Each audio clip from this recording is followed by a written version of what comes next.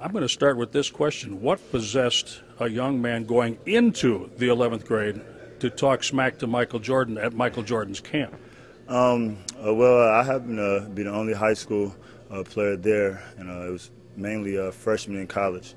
And so, he came on the court and he guarded me. So instantly, I was like, man, he must think I'm the, not the strong link over here. And so, I got it going a little bit, and obviously, it's any ball player's dream to play against Mike. And I couldn't tell you how many times I did his move after the finals the next day in the rec center and stuff. So I got a few buckets, and I think the campers knew I was the only high school kid, and so they got rowdy a little bit, and we got a little bit of John, and so we played 2 games.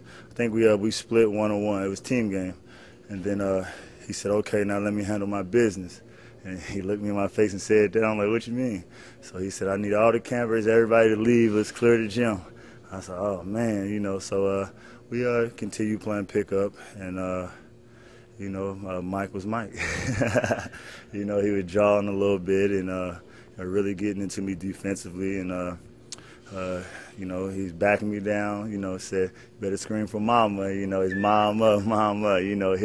Hit the famous fadeaway on me, and then I said, "Okay, you got it going."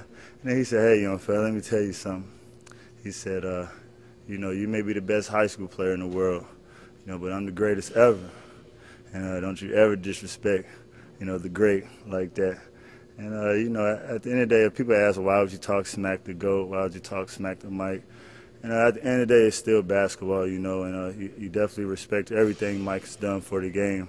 But when you're a young buck and you get a chance to go at the top, I kind of had a mentality that I had everything to gain and nothing to lose. And, Mike did what he had to do.